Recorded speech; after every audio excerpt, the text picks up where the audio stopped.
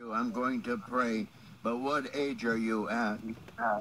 53, Mr. Mogul. 53. 53. Dear Father, in Jesus' name, be with one that has come half the direction and is going further from here. I ask God in Jesus' name that this one would be able to know that the first thing that we are instructed to do is to get closer to you, Almighty God.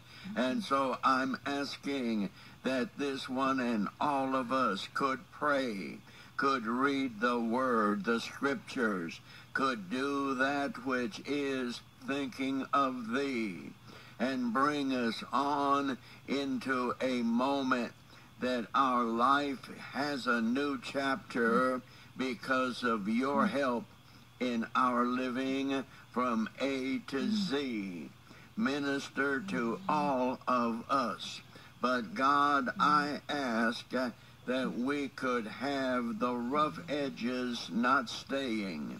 Whatever is the thing that shouldn't be, may it not remain in our moment. Take us further than where we are in a blessed way. Minister to each of us, and God, lead us and guide us and direct us. Minister to all of us. Dear God, I pray. But God, we all are individuals. That mean we aren't all the same. And so whatever each individual needs, may they know it.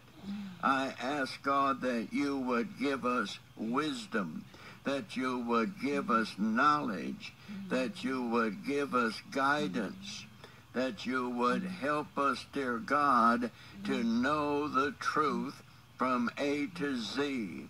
And God, I ask that you would minister to the body, that the body could be blessed in every bit of its moment, the head and every bit to the feet. Let all of our body be blessed, I pray. Minister to each of us. Dear God, I pray. But I'm so thankful that your word declares that you are a present help in time of trouble. And so I'm asking that we could have your help, known and unknown, because we don't know everything we need, but you do. And so give us what we're aware of, but more still, I pray, lead and guide and direct us. And God, I'm asking that we could have, when we're doing what's right, more strength. Help us to be stronger when we're wanting to do what's right, I pray. In Jesus' name, granted, Lord, we thank you now. God bless. You're on the air. Hello? Yes? Pastor Vogel? Yes. Bless you, Pastor Vogel, and I thank you very much for your ministry. I would like prayer today for a personal friend of mine. He is a homeless vet. He lived in a tent in the woods. He has no money and no place to live. Wow. He has a tent. Yes, it's very, very, very sad that the military cannot take care of him any more than that they can. Now But anyway, this friend of yours living in that tent. What area does he, in Michigan or somewhere else? yes, in Westland, Michigan. Okay. Well, what happened was there's someone, we don't know how, the police came by and found his tent, tore it down, took his blankets, his grill, his chair, and right here, right now, he has absolutely no place to go, no place to live. And so for right here, right now, I'm letting him sleep on my porch because I can't let him into my house because it's an assisted living facility. And I do not have the ability nor the right to let him come in and sleep on my couch. I am praying that the Lord Jesus, he is a Christian. I'm praying that the Lord Jesus help him to find some place to live and to get some help somehow, some way, so he doesn't have to live on the sidewalk. I would like someone to call with some information tonight to bless you. And what age would you put him at? 67. He's 67. Then, Yes. all right, and he's a man.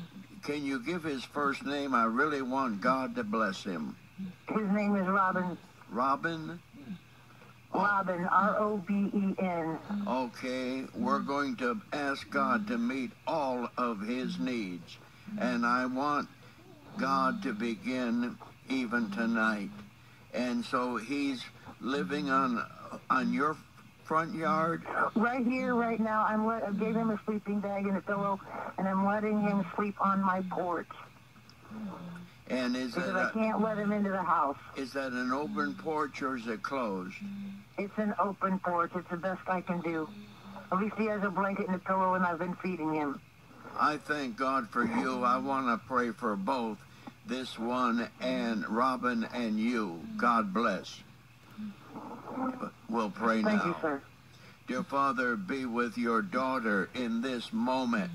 And God, I ask that you would bless her exceedingly. And God, that you would be with that one on her porch. That you would be with Robin. I ask, God, that you would give him a new moment in living.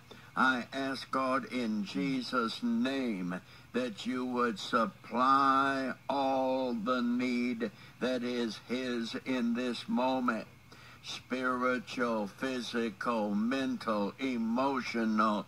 I ask, God, that Robin would be able to know that if he would come close to thee, your word is, I set before you an open door, and no man can shut it. And so let there be a open door for Robin, we pray. Let there be an open door.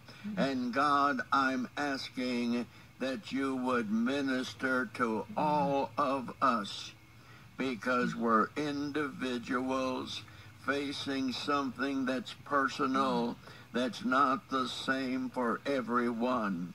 But whatever we face in this moment, may we get closer to thee. Lead us and guide us and direct us, I pray. In Jesus' name, thank you for your promise that if we seek you, we will find you. If we knock, the door will open. And you said there's a blessing in here. Come and be blessed. Bless us, I pray, all of us, and we'll thank you. Yea, we thank you now. God bless. You're on the air. Good morning, Pastor Bogle. This is Martha again. This is one of my sister's birthdays, and it's been a pretty good day. With the grace of God. Thanks for the grace of God, because I've had so many obstacles I couldn't do much for on her birthday. But we had a pretty good time together. But I would like to say to the fellow that has nowhere to go, all I can suggest is the Detroit Rescue Mission.